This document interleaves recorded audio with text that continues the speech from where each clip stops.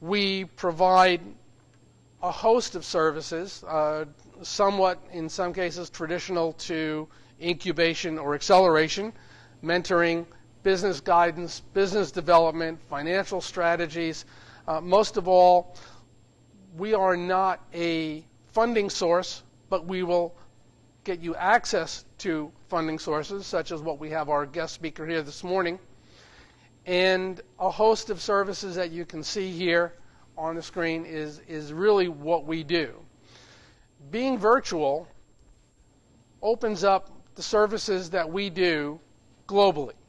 There are places around the world where incubators, accelerators might not have access to qualified mentors, consultants, professionals, and talent. We provide the best quality mentors and talent no matter where in the world they happen to be, and match them up with your needs and requirements. It's a real paradigm shift in the world of incubation and acceleration. I hate using those words because they've been genericized and overused, but that's kind of where we fall. So if there's an interest in developing your business, in growing your technology enterprise, looking for funding, preparing for funding, we want to be your go-to source no matter where in the world you happen to be. And that's the great thing about being virtual. We take full advantage of all the latest and greatest in communications, telecommunications, video communications, text, email, voice, face-to-face, whatever gets the job done, and that's kind of what we do. So we invite you to contact us if you have any questions, if you'd like to be a mentor. We'd love to have professionals as mentors. And we have some people in the audience today who might very well qualify as mentors within their respective industries. If you'd like to be a sponsor of this event and become a sponsor on our site, we'd love to have you participate as a company or as a mentor, and that branches out. And of course, we're always on the hunt for good clients. So if you're interested, we'd love to have you and invite you into our family. So I'd also like to give you a heads up. This coming week, there is the New Energy Symposium for 2012, which is being held at the New York Academy of Sciences. This is, I believe, the 7th annual symposium. We have been involved as iClean directly. And one of our companies, who you'll hear, RE3, this morning, is actually presenting as one of the 13 finalists in that business plan competition to be held in Manhattan next week. So this is kind of a warm-up session for Drew to make sure he gets everything right before presenting to, I'd say, about 50 to 100 top venture capitalists from all over the world. Brian, are you a judge at that event next week? Oh, Brian escaped. Okay. It's an exciting event. It's well attended, well done. A lot of funding opportunities are derived from that event. So as a partner in iClean, we like to promote what they do. If you need more information about the event, come see me afterwards, and we'll let you know what's going on. Is our Skype person online? Somebody? No? 1 minute. 2 minutes. Okay. There are other events taking place throughout the city. We are in the process of modifying our website to include a full-scale events page, which will be events taking place everywhere from upstate New York right through Manhattan and Long Island. Without question, those involved in clean tech and energy, you can go to a conference or an event literally every night. And in some cases, you can go to 2 or 3 every night. You got to choose which one the food is best at so you know where to go, and the information that you want to receive and the people that you want to meet. But there is a host of activity, and I don't see much slowdown for the summer, so we'll be having that events page up shortly. As well, we'll be launching our new blog very soon, which will provide information and an opportunity for you to give us feedback on what you'd be interested in, what you would like to see, and how we can better serve the clean tech community worldwide. So with that, if our guest from Sweden is not online yet, and I'm not sure if he is or he isn't, I can't really see into the mirror. Is he online? Somebody give me a heads up. No. Okay, so why don't we change the order a little bit? Okay. Yeah, I like to play that, but we finished with that as well. What I'd like to do is I'll ask Drew. Drew, are you going to be ready? Can you? Let's do that. Let's change it up a little bit. We'll bring up Drew Gorman. Let me get his presentation fired up here. No, I got it. I got it. We're good. Come on up. Let me introduce Drew. We had been talking to Drew as a contact from our colleague Pete Gronendahl for some time, and we finally got engaged a little earlier on this year. And we found his technology fascinating. I found Drew fascinating. Drew is a musician, and he's been involved in financial services. He's had more careers than even I have, and that's an amazing thing all unto itself. And with the help of mentors, John Lonzak and other people, we have gotten to this stage with RE3, which I think you're going to find very exciting. Drew, come on up. Stop scribbling.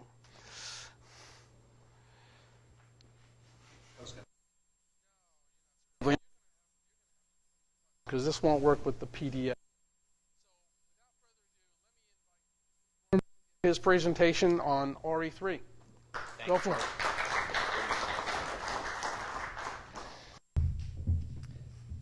Thank you all for being here today. Really appreciate it. I guess this is my weapon of mass destruction here. That I can. Oh no, this is. Did I just skip? Is that what I did? Let's go the other way. There we go. Okay. First of all, I'd like to thank Les Newman for inviting me here. Les has been instrumental in helping RE3, after 12 years of research, make its way to the U.S. Relatively successfully, and to put together a game plan that certainly makes sense to us. I'd also like to thank John Lonzak. John, you're the man. Thanks so much for helping us organize our thoughts. We had 80 to 100 pages of information that we were giving to various venture capital groups and private investors, which is, as you all know, way too much. Even when I'm an investor, I'm a financial securities professional, I have various licenses, SEC licenses. When someone says to me, we'd like to do this or that, and they want to hand me a package, I really don't want to get 80 or 90 pages. It's not that I'm not interested. I just don't have time to read that. And these gentlemen helped us boil this down to a point where I could make well, we've timed this so I can do it in 10 minutes. I'm not going to do it in 10 minutes right now. Otherwise, you probably wouldn't catch much of it because of me, not because of you. But also because there is a little bit more time, I'm going to be a little bit more relaxed and get into a little bit more detail than I probably will do when we get to our presentation in New York City on the 18th. I'd also like to thank Ramsey McPhillips. He's not here. Ramsey is one of our #1 guys in terms of having a terrific, probably the most advanced view of the landscape of MSW, the waste streams in the United States and globally, the technologies that are available. He and a gentleman named Jim Lackey, they're both from Oregon. I searched the United States to find people like this, and these two people I selected to work with RE3 in getting to the next stage of development, which is pretty close to the final stage of development. And I'd like to thank Peter Gronendahl sitting here in the audience, because if it wasn't for Pete, I wouldn't have met any of these people. So thanks very much, Pete. Really appreciate it. Pete and I have known each other, and we've been good friends for, I don't know, almost 15 years. Goes back quite a while. Can't say that about a lot of people these days. I'd like to thank iCAN, which is a great name for that organization. iClean, another great name. The College of Nanoscale Science and Engineering, which I had the privilege of touring, and my son had the privilege of touring. He's very much involved in physics and things like that. And he looked at the place, and he said, he's a freshman in college, and he said, "Dad, would you do me a favor? Just let me go to one more year of regular school, regular college, before I have to put the white coat on." And so I said, no problem. And I'd like to thank the president of RE3. It's a very difficult time of the year for him. He's one of the primary contractors for the Archdiocese of New York. I've been doing this for many, many years. One of the finest contractors in the country, involved from the very beginning with RE3, put well over $5 million into RE3. So far, the individuals who own RE3 have put over $12 million into the company over the last 10 years, and brought it through multiple stages where we're really at the final stage of kickoff, so to speak. Even though we've made improvements along the way, we plan on making more improvements as time goes on. We're at a stage now where I think we're light years ahead of any other company that's doing anything like or similar to what we're doing. And hopefully that'll be apparent during this presentation. And also to people who are involved in the investment community, it'll become apparent to them, I think, if they're in the know about this industry, what we're doing and how it is on the cutting edge. One of the things that inspired me to bring in our Oregon, our West Coast group, was I met with the DEC, Department of Environmental Conservation. They made it very clear to me that even though we were converting garbage, MSW, municipal solid waste, anybody who's not familiar with that, MSW I'm going to be using quite frequently. They said, look, we love what you have. It's probably the best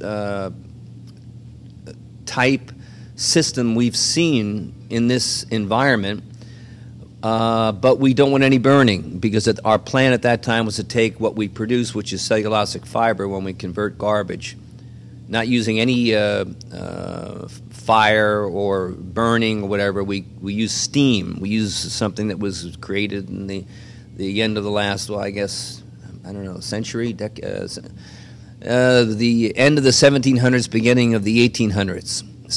Steam was part of the Industrial Revolution. So we use steam, but we use a particular type of steam. It is our intellectual property. It has a lot to do with the way we do things that nobody else has been able to do.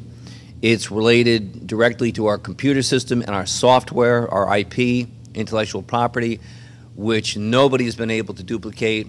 We protect it primarily by having a self-destruct mechanism in it. It cannot be opened up. If it's opened up, it doesn't work.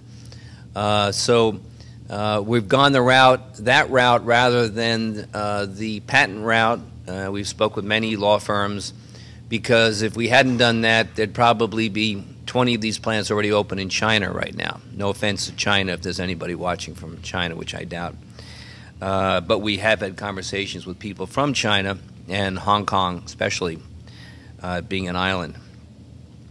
Brendan Hughes, the president, has had a great vision. He stuck with it all these years, and he gave me a mission. He said, this is about a year ago, he said, I don't want you to stop. Do whatever it takes. Talk with whoever you have to speak with to get the point across until you can find people who get it. And bring those people in, and let's make a deal. We're looking to raise about $10 million for the marketing of this company. We already have all the product. We have all the research done. KPMG was our lead researcher and accounting firm and assistant in the beginning when we were in Europe, which is much stricter than the United States, and we put up our first pilot plant in Europe, which was very successful, and have all the documentation for that, which has been documented by KPMG and Babcock and a number of other scientific laboratories, et cetera. So now let me go on after taking a few extra minutes, which I won't get in my next presentation, to talk a little bit about what you're going to see here. And if I can get reasonably good control of this, we can do it. Oh, I can. Okay, we can do it efficiently. Let's talk about the problem that's coming up, or that actually exists. The World Bank has done a study, as you can see up here, and it's projecting by 2025 that there's going to be 375 billion tons of MSW annually. Now, we think it's more than that, mainly because we don't know if the numbers from India or China are reliable, or if they've even been included in this study. So you somewhere between 375 and 500 or 600 billion tons of MSW is going to be created. Someone's got to get rid of this. Now, when we met with the DEC, they said, we love your system except for one thing. We don't want any burning, no burning. We don't want cogeneration plants. We don't want plants that burn, just burn garbage. We don't want gasification plants. We want a system where, from cradle to grave, we're recycling everything, resourcing everything, and recovering everything. And that actually is what RE3 stands for. And we had created RE3 and the name prior to me meeting with, way before the DEC. I met with them about a year and a half ago. Resource, recycling, and recovery is what RE3 stands for. Now, to take a quick look at what we've got here, you see MSW at the top, then you see RE3 because the MSW comes into RE3, it's trucked into an RE3 plant, which is a very small footprint. We're between 50 and 60,000 square feet. Here's what we create. You look at those lines coming down. Recyclables, high-quality recyclables. They've been sanitized, delabeled, you name it. They're just ready to go. Compost, green fuel, insulation. If our product, which is cellulosic fiber, someone chooses to use it for insulation, can be used for that. And AD feedstock, which is anaerobic digestion, which is what New York State and most of the world wants. They want anaerobic digestion. Compost was a great idea, is a good idea, except for one problem. When compost was done on a mass scale, on a larger scale, and then the compost itself was tested, it was found that the compost had some problems, serious problems. Toxic metals, heavy metals. Because in the garbage we receive, in that MSW up at the top there are copious amounts of toxic metals. Now, copious amounts, they may be measured in parts per million, but they're toxic, and when you ended up with all this compost, which is wonderful, it's the best way to do things except for one thing, you don't get rid of the toxic metals or the other toxicities. We do this. We don't do it by composting. I'll explain how we do this. RE3 has the greenest solution to the growing MSW problems and expenses. We convert MSW from an expensive burden to a valuable commodity, and we do it using steam. We don't use heat, we don't use fire, none of that. RE3 is more than a logistical and cost reduction solution MSW. It is also a profit center. RE3 is a revolutionary, simple, unique, and lucrative MSW system that produces a pure organic cellulosic fiber. We convert MSW. We don't burn it, we convert it. And it's our own intellectual process that does this. We create a feedstock that is used for anaerobic digestion. It accelerates the anaerobic digestion problem or situation. Generally speaking, anaerobic digestion takes a long time, not with cellulosic fiber. We're able to produce massive amounts of CH4, which is natural gas. At the end of our cycle, we end up with a compost. I'll explain that. And we remove the heavy metals, and then we're able to sell that. Our green fuel is the organic cellulosic fiber. There are some entities that would like to burn that.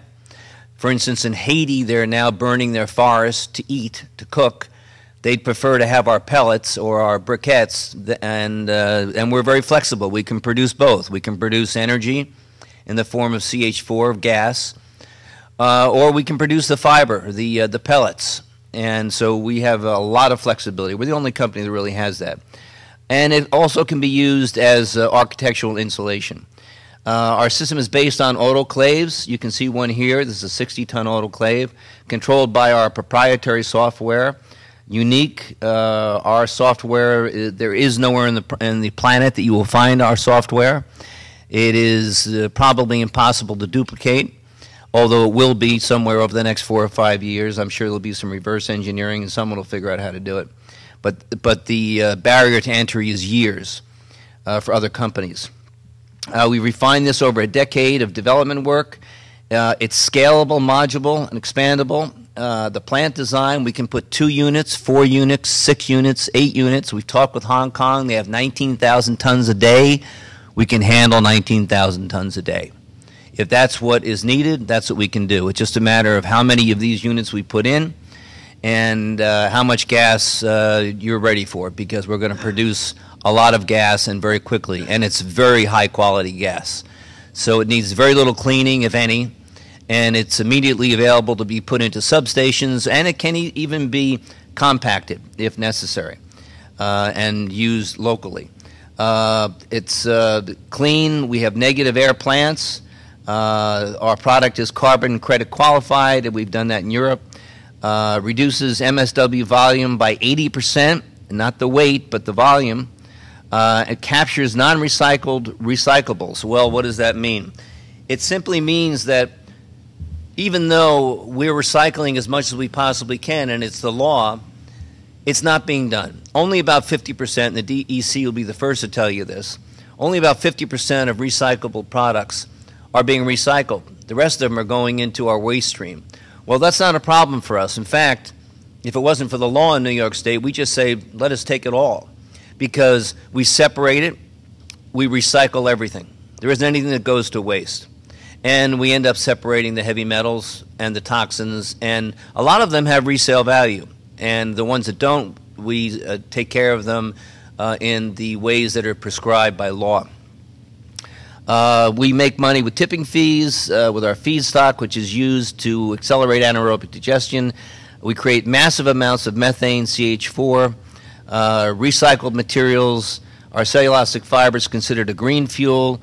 Garden markets in terms of our compost or our related products, building products, insulation, and others. RE3 plants versus current options. We're a fraction of the cost, a fraction of the time to build one of our units, and I'll show you a chart on that in a minute, a fraction of the footprint, and a fraction of operating expenses. And you can see quickly at the bottom line here, for the lucky municipality or organization that owns one of our plants or buys one of our plants, you can see the break-even point is year 3. These are very conservative numbers.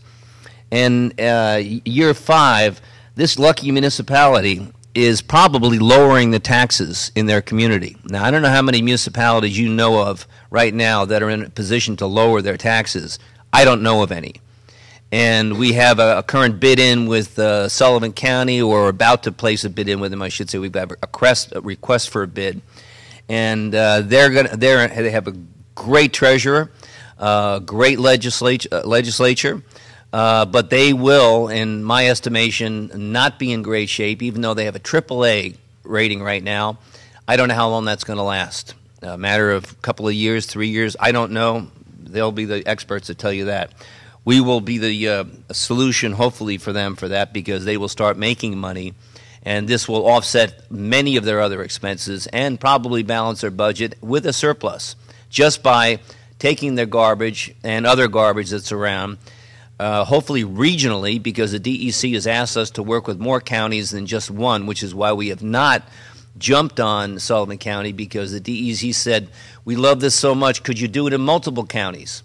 Could you do an analysis of multiple counties and tell us how many units we really need? Do we need 6 in 6 counties? Can we use 3 or 2?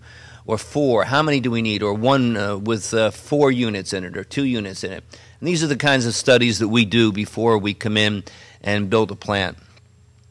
Here you see some of our objectives. We're looking to sell and license about 33 plants over the next 5 years. We think the market is much greater than that, but we wanted to be very conservative.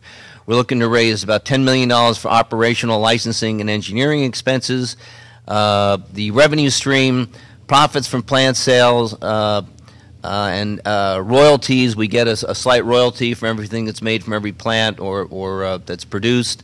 And also, we are an engineering company, so at least in the beginning, we'll be getting engineering fees for most likely for getting a plant off the ground. And eventually, as you can see, RE3 after year 5, that's a triple net number of $212 million. That's only on 33 units. We expect in 5 years to have over 50 units, perhaps 75 units built, highly profitable. The margins are terrific. And therefore, there may be some profits from RE3 owned plants. Right now, we only plan on selling our plants. Our target markets, to the left, you can read these if you like. Municipalities are my favorite. We're dealing with the military right now. Islands, cities, states, nations, think Hawaii, Hong Kong, anywhere where they can't get rid of their garbage. Hawaii's high-tech solution is putting their garbage on a barge and sending it to the mainland of the United States. We've talked with Disney World, perfect group to work with us. We're talking with them now. Hopefully those talks will go further. They need us. Primary targets, low-lying fruit, plenty of outdated equipment out there. Almost all of the organizations that are getting rid of garbage need to cut costs. There are many municipalities, companies without MSW systems. Our byproducts are very valuable. Our anaerobic digestion system is second to none and produces a tremendous amount of gas very quickly on a regular basis without being stopped. 24/7, 365, we have backup systems, etc. Obviously, we have a source of our own energy, so we don't have to worry about blackouts and things like that. Targets in need of carbon credits, that's primarily in Europe. And new revenue sources. Every municipality I've spoken with, I've been all over the country, many parts of the world.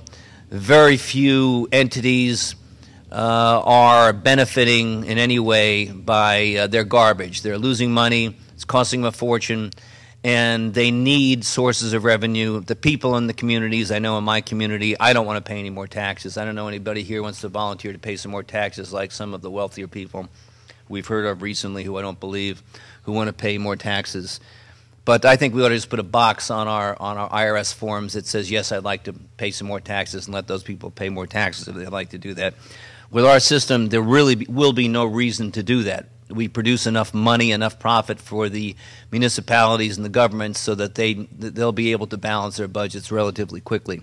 Our startup is very quick. The current market trends, as you all probably know, landfills are at capacity. They're being closed. Nobody here wants to live near a landfill. Nobody wants a landfill built in their backyard. And God forbid you have one. You'd surely like to get rid of one, just like they closed the one in Sullivan County. Waste management systems are aging. Costs are rising.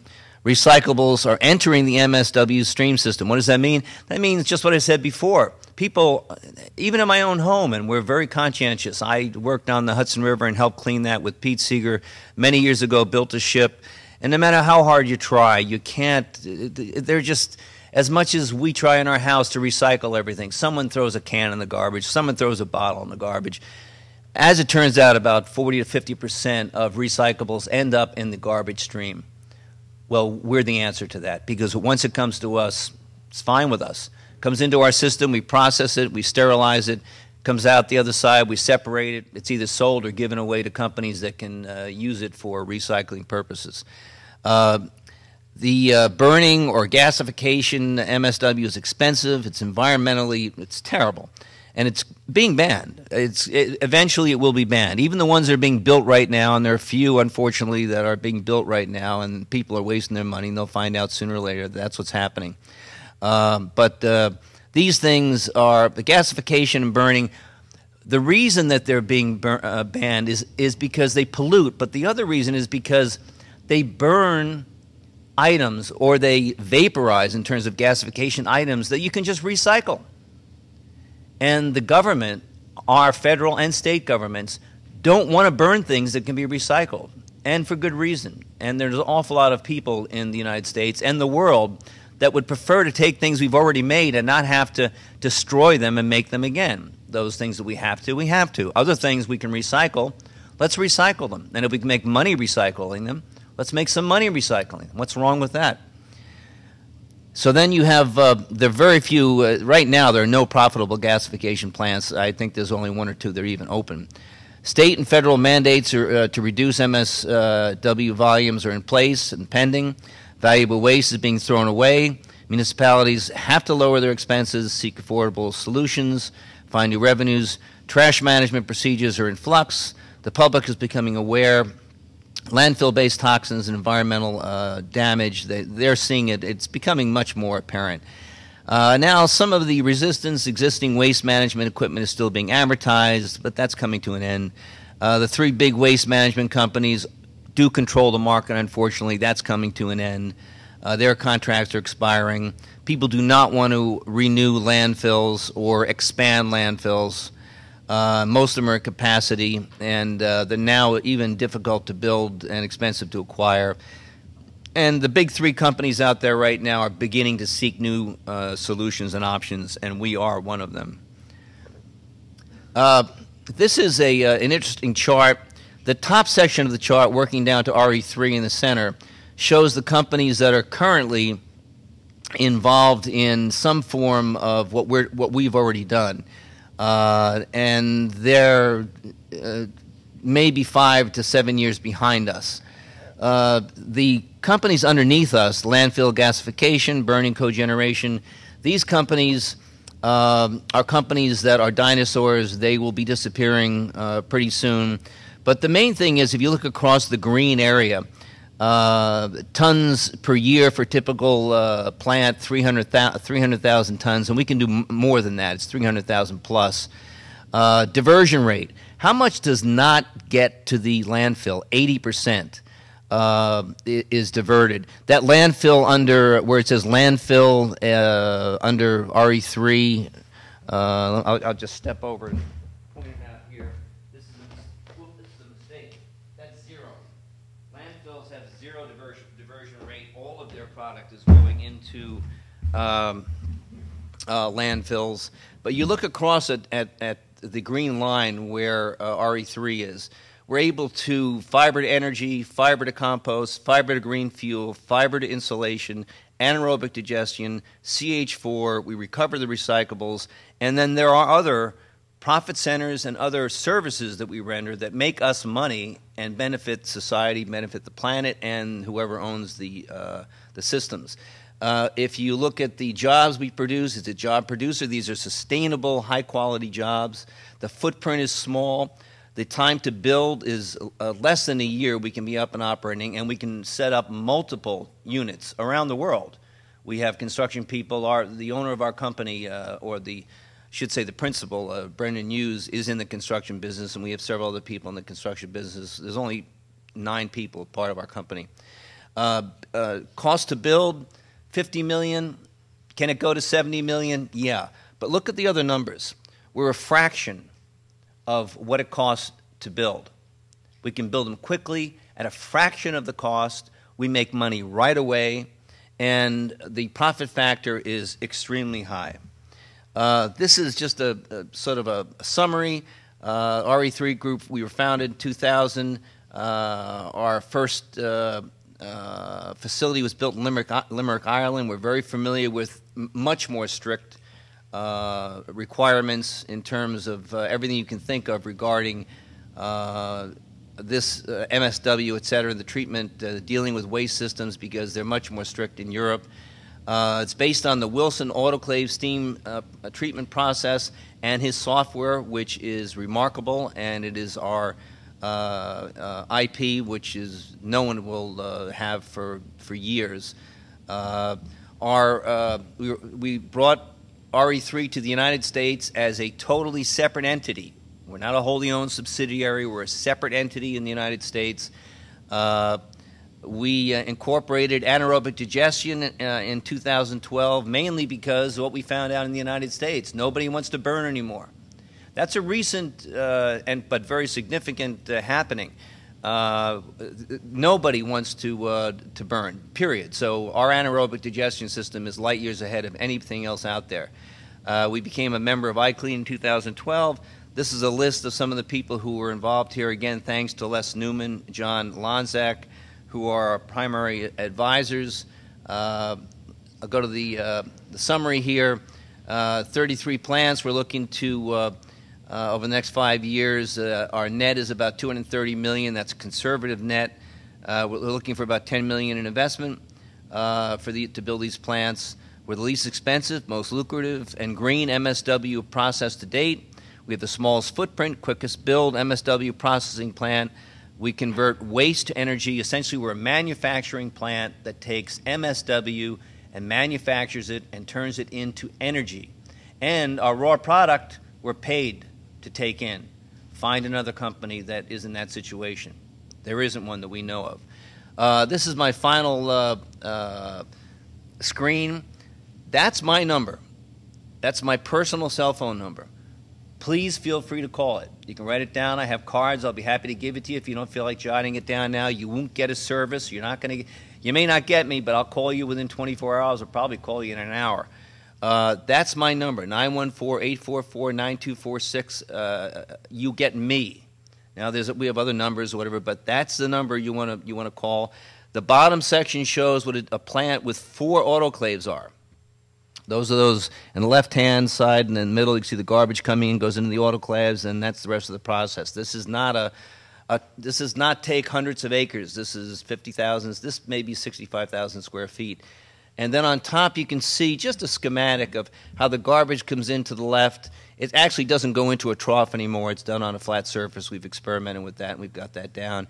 It doesn't go up anymore. It goes straight on a conveyor belt into that tube there, which is the autoclave.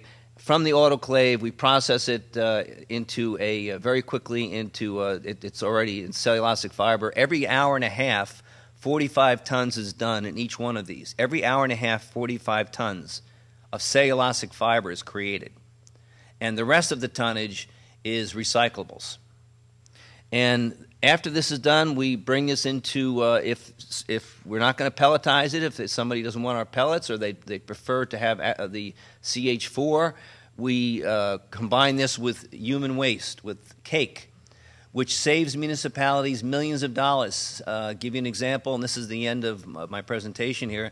Cellulosic, or I should say Sullivan County is paying $100 a ton to have their human cake taken away. Well, we'll certainly do it for less, but if they own it, they don't have to pay anything or just trucking to move it from all their facilities, combine it with their cellulosic fiber, and create tremendous amounts of CH4. And that has multiple values. It can be used in 2 major ways. One, it can be put into substations that are located all over the United States, and you get credits for that.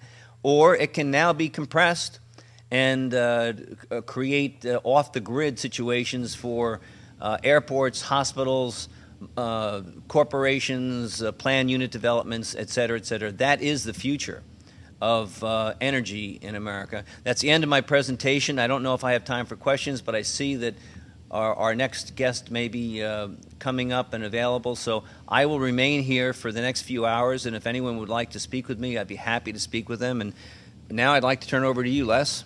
We've got time for about 2 questions, and then we'll need to move on. Anybody have a question? You got to step up to the microphone. A little different. I'm tired of running around with the microphone. Hello.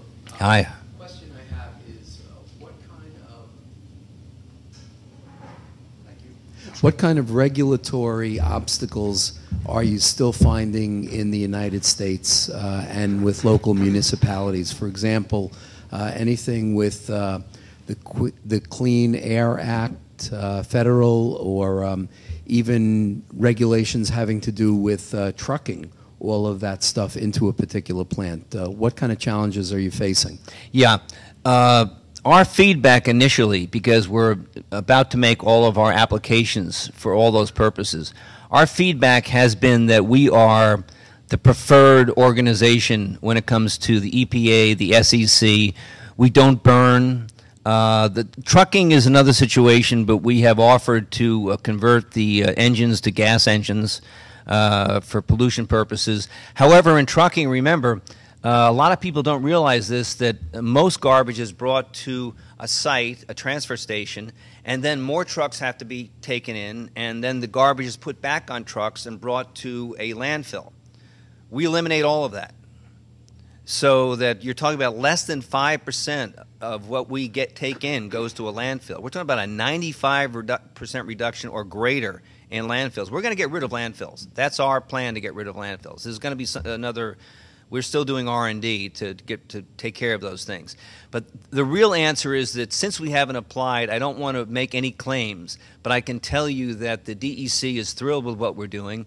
We're not doing a lot of the things that require a lot of those permits. We will be applying for all those permits, and my honest answer is that we are expecting, we are preparing for the worst. We have been told that we really will not get much resistance. In fact, the DEC told us if we were willing to work regionally, they would work with us to accelerate how quickly we get our permits, including the permits to move the cake from the municipalities to wherever we're going to do anaerobic digestion. They just love that idea because they don't want any burning. We have time for one more question, and then we'll move on. Anybody? Good. Drew, thank you very much. My pleasure. Thank you very much, Les. Thanks again. I really appreciate it. Good job, bud. Okay. Give me 1 second.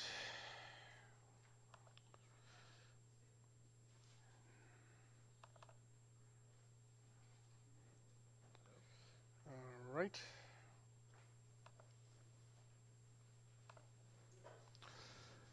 Good. I will assume that our guest is on from Sweden. Kai, are you there? I'm here. Good morning. Anybody home? 1 minute. Okay. I can hear you. Let me do a very brief introduction of our guest. Kaj Embren was recommended to us from our partner colleague in Sweden, Lars Ling. Kai has been involved in Cleantech since the word Cleantech was founded back in the early 1990s.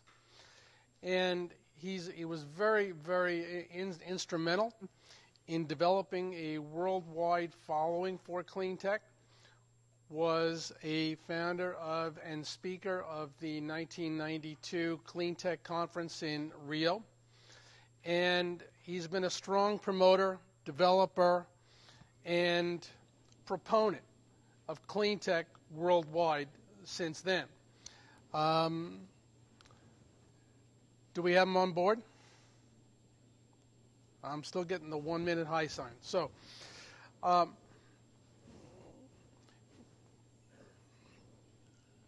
we doing? For anybody that's interested, our conference this morning is being moderated online, so people around the world can click in through our chat session on Ustream. Sarah is our moderator this morning, and obviously if you have a question here, you got to come up to the microphone, identify yourself if you would please, and ask the question. So we've got to change the format a little bit so that we can eliminate a lot of the confusion. If he's not online, we'll just move along.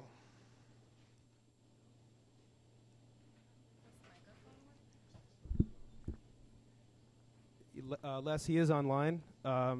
We're not hearing any audio. Maybe he could just. We're not hearing the audio. Can you test your audio, please?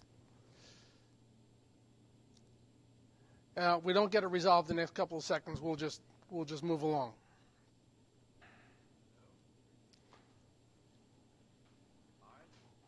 One day Skype will work exactly right.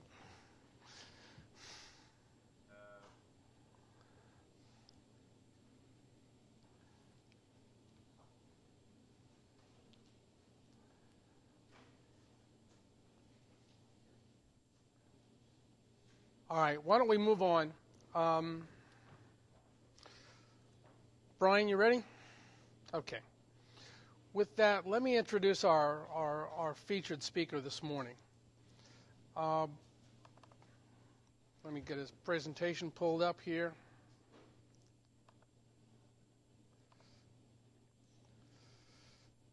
Maybe even we can spell the name of his company correctly this time. It would be nice. Brian's been a friend for a number of years. He and Stonehenge are one of the premier capital forming organizations in New York State. And we are very, very, very privileged to have him here this morning to give us an overview of evaluating the potential for investment, not only here in the Hudson Valley, but throughout the state, what they look for, how they evaluate a company, how they evaluate opportunities, and what the future is for investment for early stage, mid stage, and further on down the road. Brian, my pleasure. Make sure you're up to speed here. Okay. You want to push the bottom button, you can advance your slides. That button there. Okay. Thanks, everybody. I'm Brian Modell with Stonehenge Capital. You can tell here we selected the name Stonehenge because Stonehenge has been out on the Salisbury Plain for close to 4,000 years, and we tend to focus on technology-enabled investments. And Stonehenge was such an innovative technological advancement at the time. They still don't know exactly why it was built or how it was built. So it goes along with Les's concept of if you can understand it, it's obsolete. We still don't understand it, and it still serves as an inspiration to us. You'll find that I'm a visual thinker. I kind of hate PowerPoint, so I'm really just more going to talk, and we'll go through these slides and talk about the kinds of things that we look for and what we focus on. What really separates Stonehenge is our mission, and it's right here. Stonehenge aims to catalyze the rapid growth of companies in up-and-coming markets by backing passionate entrepreneurs who are solving business problems. Stonehenge is focused on finding investment opportunities in underserved markets, areas where there's an abundance of entrepreneurship and innovation, but a relative shortage of locally available, professionally managed capital. I spent a lot of time in upstate New York. My partner is based down in Tampa. And you can see here that Stonehenge spun out of Bank One back in 1999. We manage over $600 million of capital that is specifically regionally targeted in 8 states with offices in 6 of those 8 states. The vast majority of that capital is targeted towards later stage lending to manufacturing and distribution companies. I like to say that my later stage colleagues like to lend money to metal benders.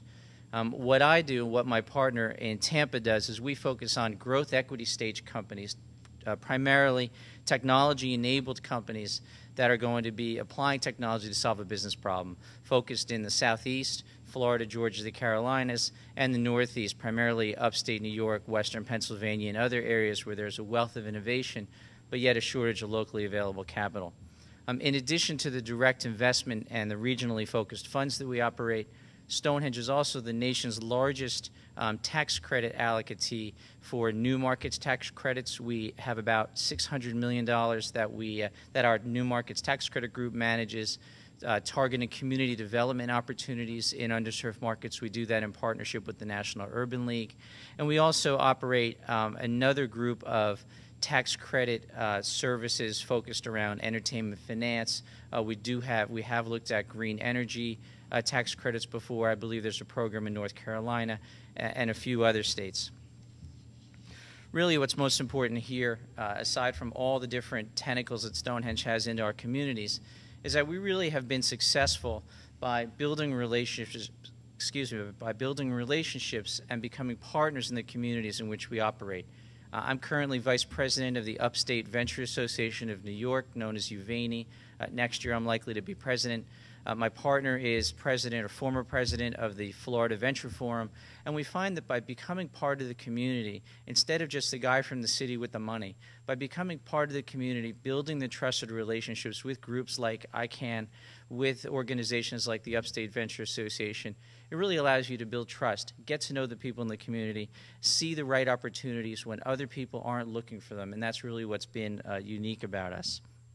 One of the things that I'm going to talk about with you guys today is how do you make sure that you, as an entrepreneur, and your companies are good matches for securing private investment, typically venture capital investment, and what are some of the characteristics of your company that are going to make it most likely for you to achieve success raising that capital, because we know how difficult that is. One of the things I always like to start with is why entrepreneurship? Why do people go out and create businesses? Is it because they want to be famous? Is it because you want to be the king? You want to be the boss of your own company, have all the power? Or is it because you want to be rich? Or is it because, where'd it go here? Or is it because you want to change the world? All of those, of course, are valid reasons. Entrepreneurship is the key to economic development and key to the growth of our communities. The U.S. has been a leader in innovation, in commercializing innovation, creating jobs and building our economy, and that's something that we think is very important. One of the things that is very interesting to me is that venture-backed companies represent 11% of the total jobs in the United States. All this data that I have is United States data that's been provided by the National Venture Capital Association, available on their website. I've provided the link as well. These 11% shows a growth in venture-backed jobs over the last 10 years, and even in the economic downturn of the last few years, that number has remained constant.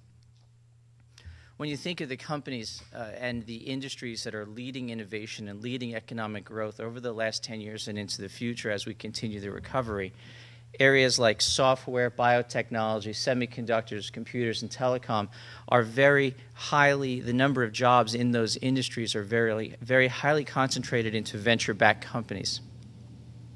And even though venture-backed companies represent a total of 11% of all jobs in the United States, they represent over 20% of revenue. Over $3 trillion in revenue in 2010 comes out of the companies that are venture-backed. Also, because a lot of those are technology companies, it's probably reasonable to assume that the margins are higher than a lot of industrial and manufacturing companies. So while venture-backed companies represent 20% of revenue generated in the United States, it's probably significantly more than that in terms of earnings. So this is all very good work. And this is one of my favorite pictures because it's very important for you to go out and create your business and get started. Have an idea, see if it works. If it works, go raise some money. If it doesn't work, go back and have another idea. There are a lot of organizations that can help you get your company started and get off the ground. This is a list of some of the companies that are here in New York. Some of them are regionally focused, like some of the regional accelerators and incubators or the Council for Economic Growth. Some of them are also industry focused, like there's a MedTech group, there's the iClean is focused on clean technologies, and these are companies, organizations that you can go to for support as you're getting your company started. But how will I finance it? I think this is very important. It's important that everybody understands, and I did not write this quote, but I think it says it very well. Making investments at the earliest stages of a company's development involves extraordinary risk. Young companies, which you all know, have little or no collateral to secure bank loans, no assets or track records to attract financing from private equity firms, and no opportunities for short-term gain to interest hedge funds. So venture capitalists step in and assume this risk by providing capital. But one of the things that's important here is the risk that's there. There's a lot of failure in a lot of early-stage companies. A lot of people have to go back and change their ideas. And venture capitalists think very often about they need to invest in companies that have the opportunity to generate enough success to make up for the failures in their portfolio. So a rule of thumb is that most venture capital investors will look to return 3 to 5 times their invested capital in any given company over a 4 to 7 year period. Oftentimes you'll hear venture capitalists say that they can't look at the opportunity to invest in your company unless there's a chance that they can earn at least 10 times, because there have to be some 10 times in a typical venture portfolio in order to make up for the inevitable zeros. On average, the very top venture capital firms will typically only return 2 to 3 times their entire fund, and those are considered the best in the business, and part of the way they do that is by managing the risk. Before we talk a little bit more about how to finance the company itself, I want to take a detour. This one I bet it's, where'd it go? This one I bet is a slide you never thought you'd see in a finance presentation. I think it's very important to talk about, is venture capital right for my business? A venture capital investment is a partnership. It's a partnership between you and your investor, like it or not. You're going to be working with these people as your board members, as your advisors, typically for 4 to 7 years. You're going to be taking a lot of advice, some happy, some more challenging. And it's going to be very important to make sure that you find the right investor and make sure that you're the type of entrepreneur that is a good match for this kind of relationship. And it's important that you find the right investor who's going to be aligned with your goals. I started a few minutes ago by talking about why are you starting your company. Is it because you want to be the king? Is it because you want to be famous? Or is it because you want to be rich? Let me tell you how your investor sees it. The only thing your investor really cares about at the end of the day is returning capital. Because the way that the private investment model works is that we venture investors only generate returns and generate income for ourselves when we return to our investors more money than we started with. So when an investor invests in your company, they typically purchase stock and they realize a profit or a return on that investment when the company is sold or when the stock is repurchased. So it's very important to understand that from day one, when you take money from a private investor, that investor is going to be concerned about, are you growing the company big enough so that one day you'll be selling it or you'll be able to repurchase it to buy our stock back. One thing to think about is if you're starting your company because you want to be the king, having somebody looking over your shoulder asking you when the company is going to get to a point where you can sell it may not be the right match for you. The second thing that your investor cares about is time. A typical investment fund is a 10-year vehicle. That means that we're expected to invest the capital and identify the companies during the first 5 years, and during the second 5 years, focus on continuing to grow those companies and exit them. Especially in the current economic challenges, you know, that exit horizon has even extended. So it's very important to understand that if you are bringing private investors onto your side of the table to go on this journey with you, you're going to have to be prepared to have those conversations about, are we growing fast enough? Are we maintaining profitability? And are you going to be able to exit at some point to help me get a return on my investment so that way we can move forward? Now that we've covered that, I want to get back on track. You've decided that you're a good match. You're ready to undertake this relationship. And the next thing to think about is your company going to be a good match, something that's appetizing for institutional and private investors? Not all companies are venture backable. There's nothing wrong with that. That's just something important to think about. I had a conversation a year ago or so with somebody in our general region here who wanted to start a kayak rental business. He was going to raise money from investors, buy kayaks, and rent those kayaks to people who wanted to go on tours up and down the Hudson, which is a great idea. It could allow him to have a nice lifestyle, generate some income for himself. But think about if an investor invested $500,000 in this kayak rental business, is there really any conceivable way that that $500,000, the value of that investment, could grow to the $2.5 million to $5 million that that investor would be looking for to receive on the other end?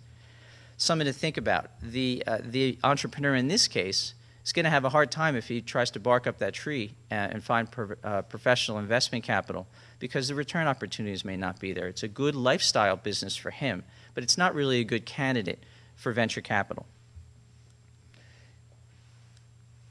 Investors also like to invest in companies that solve a problem. This is one of my favorite pictures because this is probably about how I would have solved a Rubik's Cube back when I was a kid. I wasn't even this smart. I took it apart and figured out how to put it back together. But if your company is figuring out a way to take a very complicated problem and a pain point that is almost universal and a simple way to sell it, that is the best way to find, those are the kinds of companies that investors like to look at. I mean, for medical technology investors, they may be looking at companies that are going to be an innovative drug or a new device or a therapy. For others, it could be a new way to deliver advertising or make it easier to communicate to people. But by having a problem that you're solving, it makes it much easier to convince to your customers why they want to buy it. It makes it much easier to enroll investors in your vision and how they can see the opportunity. It also makes it easier in the longer term to identify who your potential acquirers are going to be. Stonehenge focuses on investing in companies that apply proven technology to solve a business problem. We have a focus currently over about half of our portfolio is looking at companies that are addressing the current challenges in delivering healthcare efficiently and cost effectively. We think that that's an emerging trend that is obviously getting a lot of press today that we think is going to continue over the next investment horizon for our new fund. And we also believe that the greatest value to a community, to a company, and to investors is when you're applying technology to solve a problem. There continues to be a lot of opportunity, but yet a lot of risk in taking technology out of a lab. But it's once we can apply investment capital to help sales and marketing and help that product and that solution find an audience, that's really where the greatest value is driven. Historically, the most successful venture-backed companies are those that can grow or scale rapidly without repeat large investments. One of the things that we've seen through the internet revolution is it doesn't take $5 million to start a company today. You can start a company on a shoestring with employees working virtually by hosting everything in the cloud. A lot of that infrastructure has gone away. And one of the things that's most interesting to investors are companies that can scale without a lot of significant continued investment.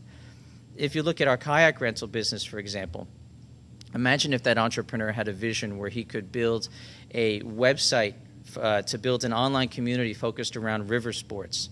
Not only would you be limited to people in the local Hudson Valley, you could target river sports enthusiasts around the world. You could host advertising. You could get companies to sell their product or their tours. There are many other ways where that type of business or an entrepreneur focused in that type of area could have looked at a much larger opportunity. Personally, I think there are a whole host of other challenges starting an online community business like that, but I wanted to use that as an example of a business that may be more scalable, may be more interesting to institutional investors. In that case, that wasn't what the entrepreneur had in mind. It wasn't what his vision was, and he's good to go off and do his thing. But I was giving an example of something that may have been more appetizing for a traditional investor. So we're back to this picture again, because one of the most important things to do, finding a private investor, is often like finding a spouse. You want to know that through the ups and downs and the good times and the bad times, you have a partner on your side of the table. You also need to find an investor who wants to do what you want to do. There are some investors who are understanding and willing to invest in pre-revenue companies where a lot of the technology risk is still on the table. There are some investors who are willing to invest in companies that are going to need $50 million to get a drug in development through the FDA process. Stonehenge is not one of those companies.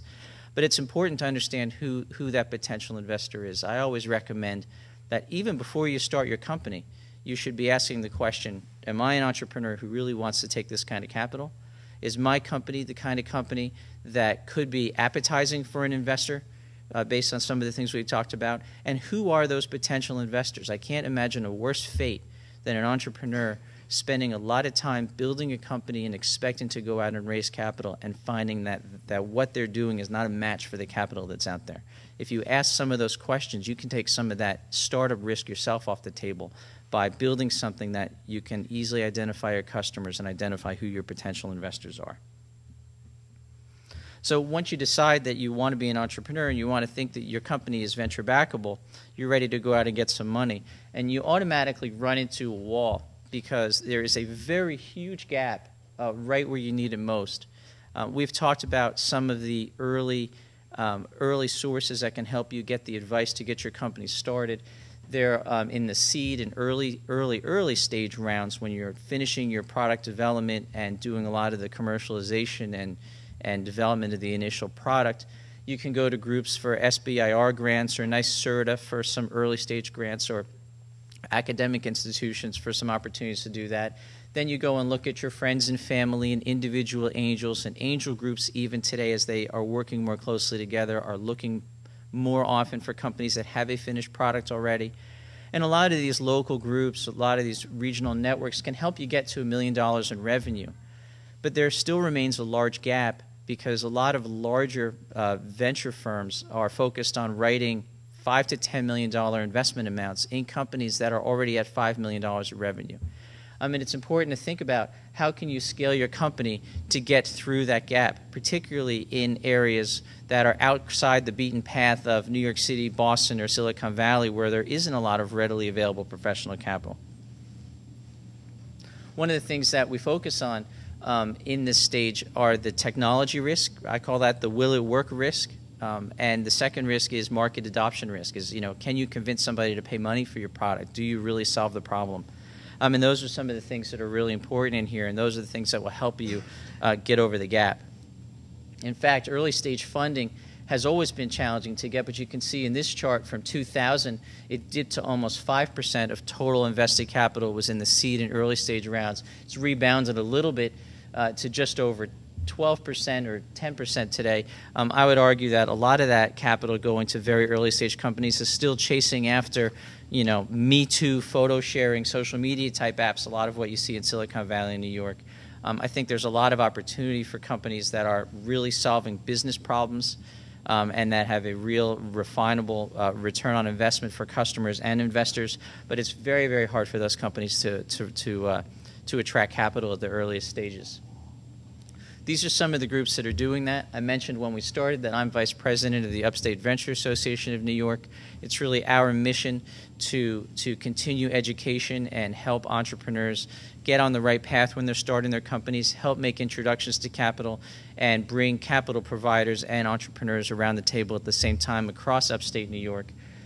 The other groups that are doing incubation, acceleration, early stage funding, forums where you can go and show your company. There are a lot of them in our region. For those of you watching us online, I'm sure there are plenty in your regions as well. So where does Stonehenge Growth Equity fit into this picture? The vast majority of what Stonehenge does is we focus on growth equity stage companies. And you can see the chart there, we define growth equity stage companies as companies that are past the traditional early stage risks of does the product work and is somebody willing to pay for it. The majority of the companies that we invest in are they're at $2 to $10 million in revenue.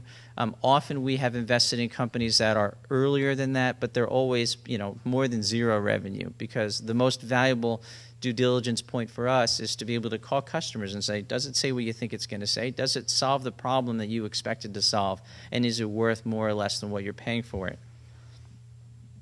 The second thing is that we think that it's very important with the capital that you raise to look at profitability. I know a lot of focus on venture type earlier stage companies is rapid growth, and rapid growth. But we think very importantly, when you're in an area like upstate New York or western Pennsylvania or other areas around the country where there's not a lot of readily available local capital, the single best thing that you can do to make your company appetizing is to prove that there's a growth opportunity by generating revenue, but also prove that you can use your capital, because the worst thing that you want to do is burn through your first round of financing and be in an area where finding that second round of financing is really challenging. Focusing on profitability, focusing on being efficient with your sales process is a way to allow yourself to control your own destiny. The second thing that we do is, in addition to our growth equity investing, we also, Stonehenge was recently awarded $5 million from Empire State Development's Innovate New York program. This is a program targeting seed stage and early stage investments. This $5 million allocation will require a matching amount. So what we're looking at is we're looking to deploy this capital into companies that are at the intersection of healthcare and IT.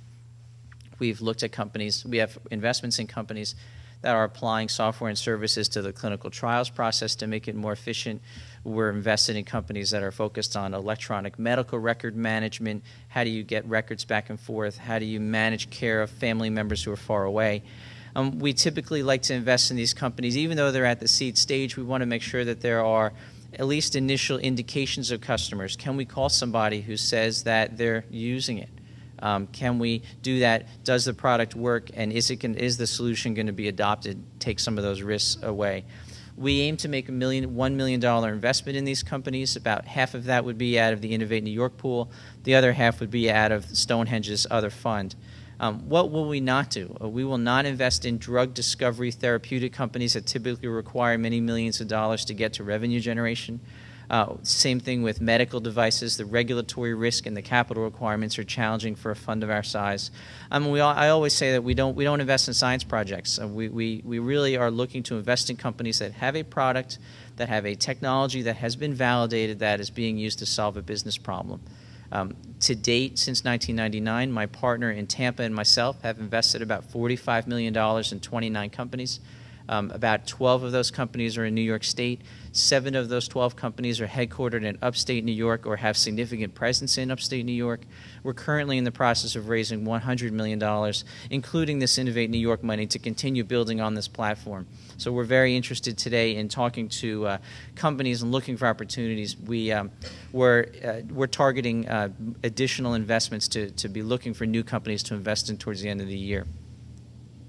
One of the things that's important working in these underserved markets is we know that it's all about relationships. We spend a lot of time working with our CEOs, working with our management teams, and working with others in the community to build trusted relationships. When you have trust, even if we're not the largest investor in the company, very often our CEOs will call us and say, hey, Brian, I've got a board meeting on Tuesday, and I know that John is going to react this way. How do you think I should handle it? Working with the rest of the board and with the management teams as a partner, as a collaborator, not a dictator. There are things that are important to us, like financial controls and pipeline reports, but it's also important that you build them in a way that builds trust. And the thing that I'm most proud of is the last 3 portfolio companies that we've invested in New York have all been companies that we were introduced to by referrals from our CEOs. People who say, hey, if you're looking for money and want a good partner, you've got to call the guys at Stonehenge. And to me, that's the best validation. We also bring to the table a deep network of relationships. Because Stonehenge has offices in 8 states, we have a deep network of co-investors who we can bring to the table. The best way to invest to attract capital to your company in upstate New York is to find an investor who can convince people from outside upstate New York to come up. I identified a company in Rochester and introduced a New York City firm who came in and co-invested with us. And the first question they said to me was, am I going to have to go to Rochester to go to board meetings? Yes, you can handle it. It's really nice up there. It's very important to have a local partner to help attract the rest of the capital to the community. As I wrap up, I wanted to focus back to, we've talked about, are you a good match? Is your company a good match? And I wanted to circle back to, what are some of the things that investors are looking for? I know it's an old platitude, but they say the 3 most important things in identifying an investment opportunity are management, management, and management. It's kind of like when you're buying real estate, right? What's most important, what we focus on are, does management have the, can the management enroll others in their vision? It's a sales process as much as anything. You're selling your customers to buy your product. You're selling your investors to see your opportunity. I think that that's very important. Are you able to sell your business? Are you able to sell your vision? That's going to help you attract customers. It's going to help you attract investors. It's going to help you attract employees. It's going to help you achieve the goals that you set. The second thing that's important to us is, does the management team have relevant domain expertise? Just because you like to play golf doesn't mean that you're the right entrepreneur to turn the golfing industry upside down, right? Do you have experience? Just like you should be looking for investors who have done something similar to what you set out to do, so that way you can increase your chances of success. We look at management teams. Have you had experience in the medical records business, and therefore you have credibility with us that you're going to be able to solve a problem? Helps understand that you've lived through that problem. The third thing is flexibility. We all know that there's going to be bumps in the road. We all know that your sales cycle is going to take longer than you expected, or your customer is not going to react the way that you had thought they were going to react.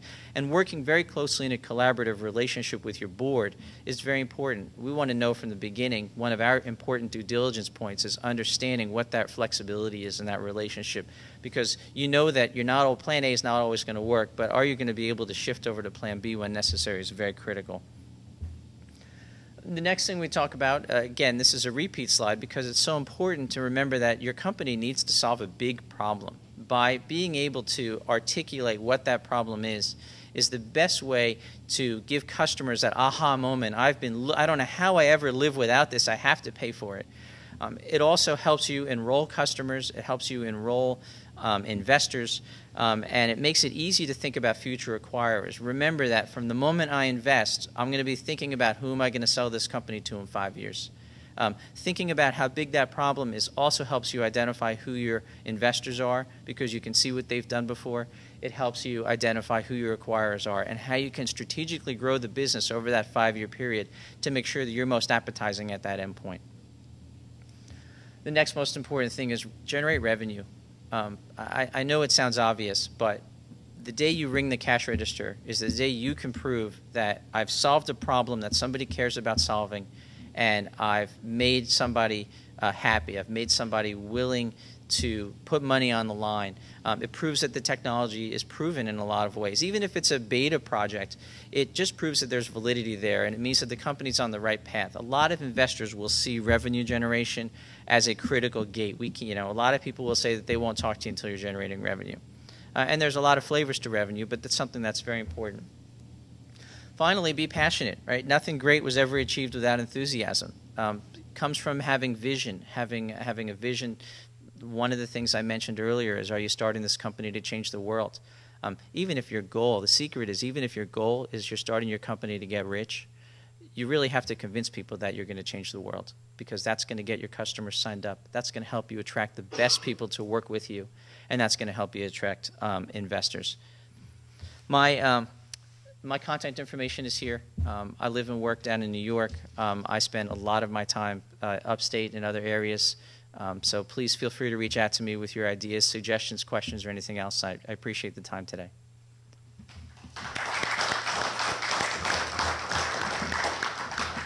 We've got time for 1 or 2 questions, and then Brian will be around if anybody has anything they'd like to say. One question. All right, you've got to identify yourself. And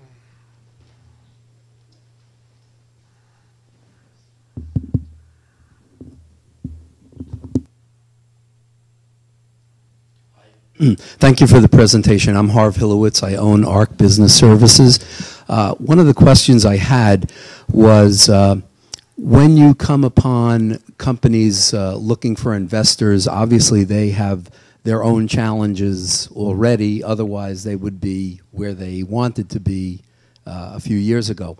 In terms of the challenge of management, does Stonehenge Group assist in any ways, like to help them get a management team going, or any of those kinds of things aside from just providing financing? One of the biggest risks is management risk, and you want to make sure that you have as full a management team as possible. But every company at the stage in which we typically look does have, needs in their management team, and we work very closely. Coming out of Bank One and looking at finance the way we do think it's important once a company, a real startup, early stage company doesn't always need a full-time CFO, but we do think having financial controls, growing into a CFO is important. We work very closely with our companies to recruit team members, and also to recruit board members. I think having board members that have industry expertise around the table is very important. We go into our network for that. One of the things, though, I will say is I've seen companies that it's somebody out of an academic lab who says, I've got this great technology and it's going to work, but I need to hire a CEO to help me run it. That's going to be something that we're not interested in. You need to have a driving CEO, often somebody who's leading the sales process in the earliest stages, to be able to enroll us, because those are the people that we're going to back. Over 29 companies since 1999, we have never once fired a CEO. And that's something that we're very proud of. We work very closely with our management teams to counsel and coach them. But it's Colin Powell's doctrine, right? I don't really want to do a lot of nation building. I want to work with the teams to help them augment, but we don't want to build them from scratch. Brian, we have a question online. Sarah, you want to address the question? Hi, we have a question from Howard from our online audience. He wants to know Have you made any investments in telemedicine or teleradiology? Question was, have you made any investments in telemedicine or teleradiology? Well, thanks a lot for the question. We've looked at some opportunities in both of those areas, but we haven't yet. The closest that we've done is we've invested in a company in Rochester. We have two companies in Rochester, one of which is focused on the collection, retrieval, and access of medical records, and the other one is focused on applying cardiac safety research through the clinical trials process. There are a few companies that we've looked at in both New York and Florida that are looking at various aspects of telemedicine and radiology, but we have not yet invested in them. I certainly would be willing to look at them. I know you're over here, but thanks for joining. Great. Brian will be around for questions anytime afterwards. Thank you so much for doing this. My pleasure. Appreciate it. Thank you.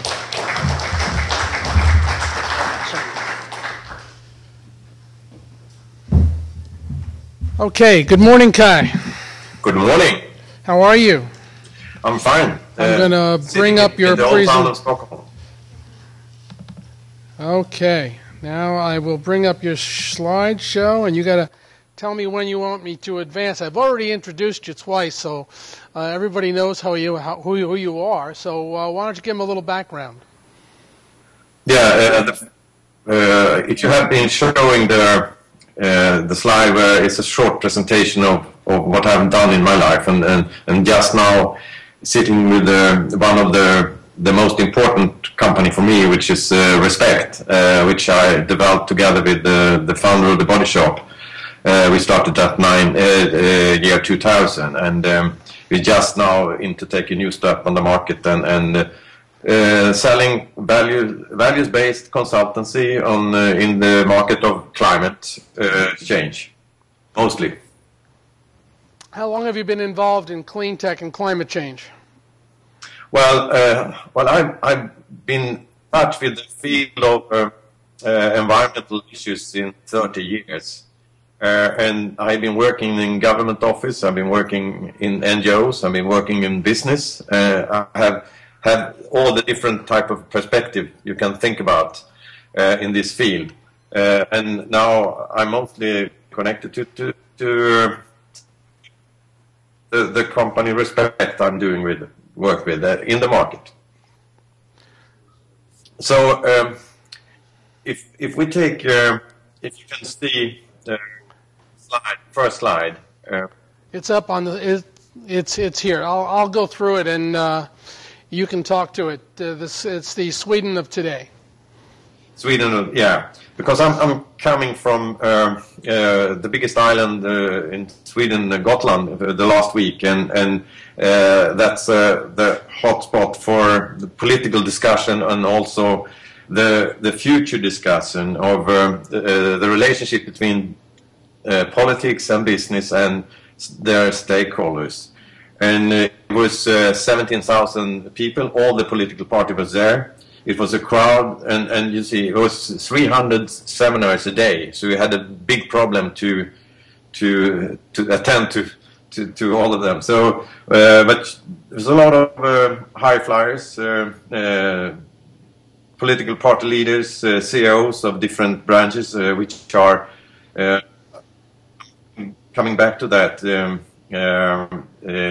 which areas, because it has an impact also for the investment sector in the hot areas in Sweden just now. But so I have sort of very much of an updated situation, and I could promise you that 30% of all the discussion this political week in Almedalen in Gotland was connected to sustainable development. Kai, what is the climate right now for investment in Cleantech, not just in Sweden, but from your perspective throughout Scandinavia and Europe?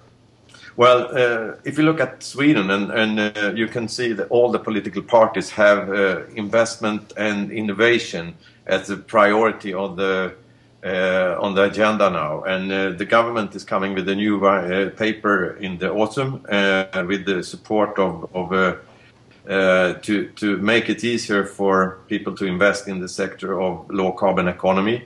And I think also the opposition trying to do a more better program than that. So it is a sort of a dialogue now to how to support the growth in the industry regarding low carbon economy.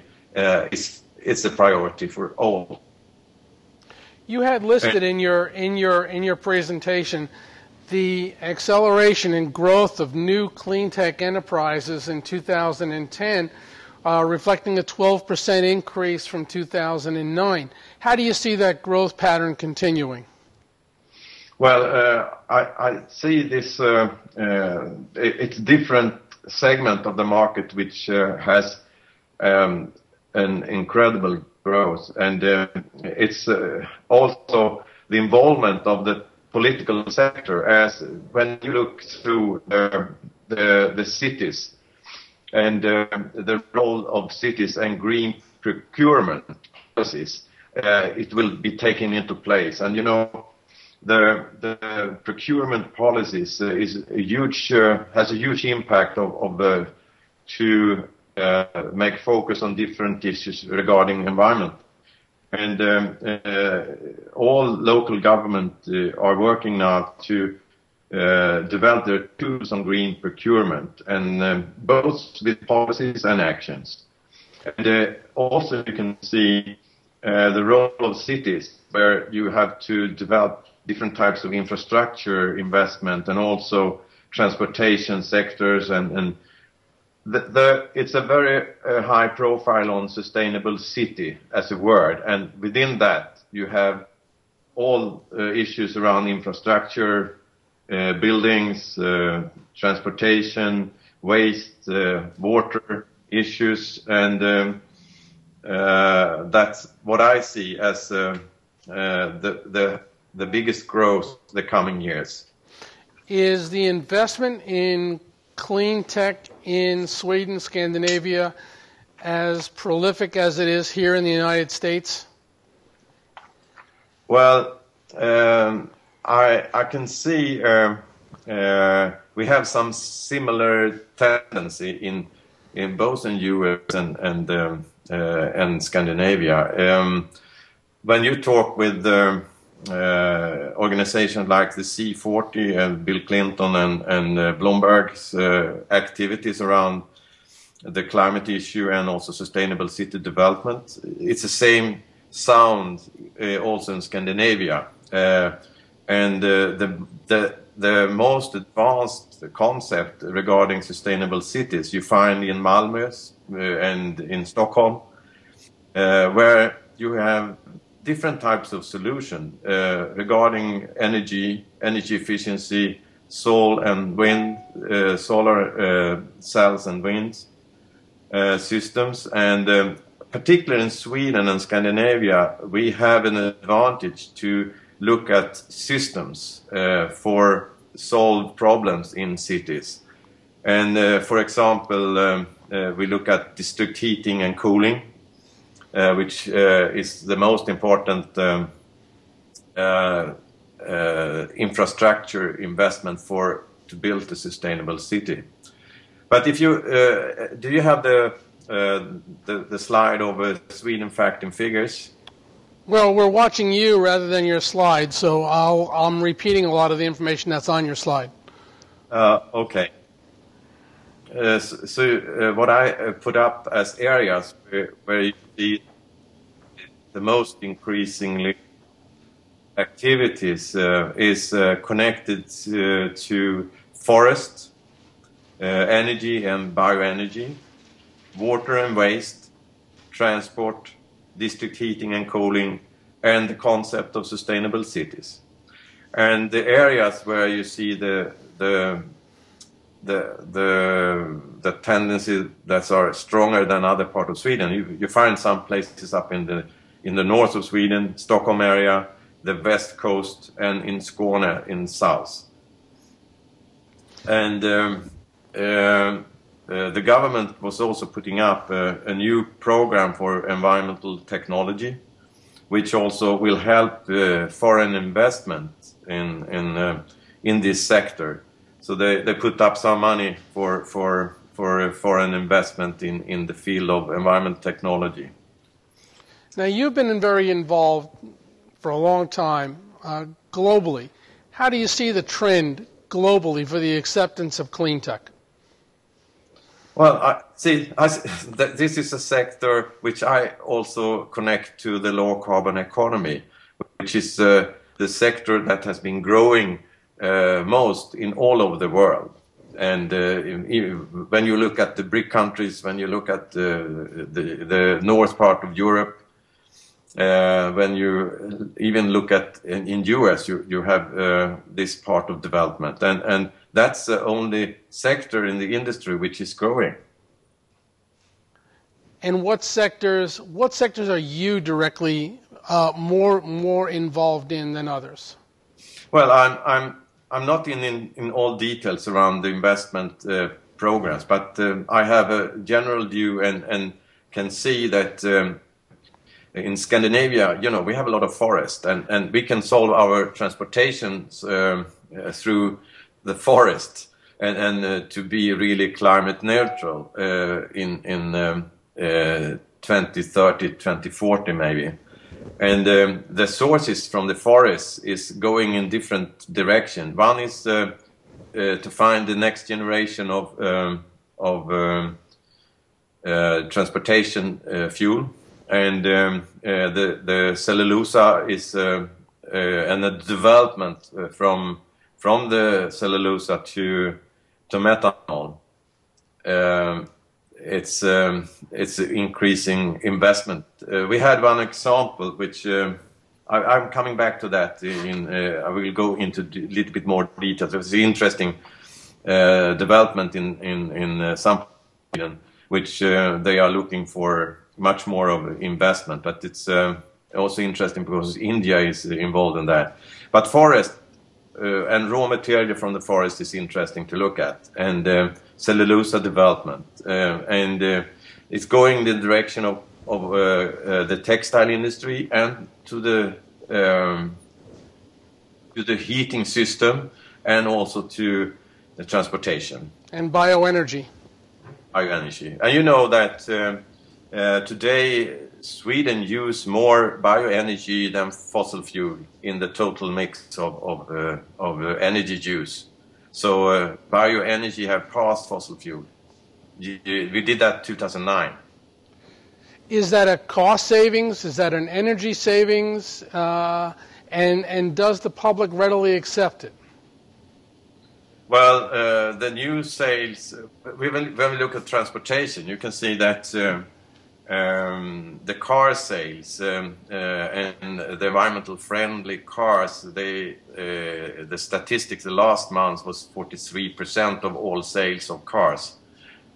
And the consumer is starting to demand much more. And for example, you can see the biggest airport in Stockholm, Arlanda Airport, they only allowed environmental friendly taxi to go to the airport. So just to wrap up, your conference last week I heard was very successful, was very well attended. What do you think were the top takeaways from the conference? Well, I think it will, as I always have said, that the political sector has been behind, the business sector is in front, and now the politicians starting to catching up. And to understand that it is growth within sustainable development, and then maybe it will change also the incentives from the government to support this development, because when we look at the target that Sweden is going to go climate neutral to 2050.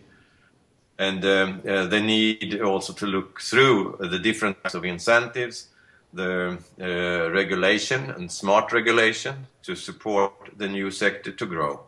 And that we will see, that's my conclusion, that we will see much more of this support from the political leadership in all political parties.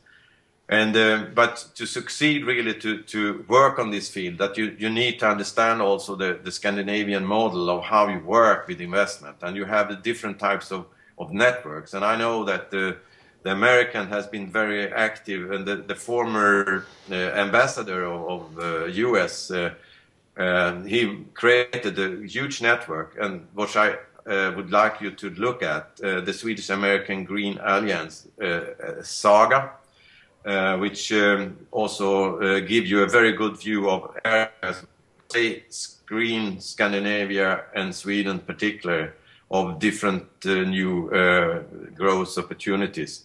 And then you have organizations like Cleantech Scandinavia, you have supporters of the network of Connect, which is very active in the north of Sweden and Norway. We have also a new organization for innovation offices connected to the universities. We have 11 universities who get support from the government to take care about science and development from the first growth of new solutions. And then, of course, one of the biggest players is the Swedish Energy Agency, because this is a sector that has a key fund to put money into pilot schemes of, particularly in areas of energy efficiency and new renewable energy. And then you have all the business regions in Sweden. You have sustainable business hubs, and which are also new creations that have the focus on sustainability. So, and you need to work with these type of networks to really succeed. That's great. Kai, thank you very much. I'm going to open up if there are any questions or comments. Kai, I think we're good. Thank you so much. I apologize for the technical difficulty at first, but I think the wait was worth it. And you can also, if you would like to have my presentation and be in contact, you can look at my email address or... Perfect. I'll put it up on the screen for all to see. Yeah. Great. Thank you so much, and I wish you a good day. Thank you very much.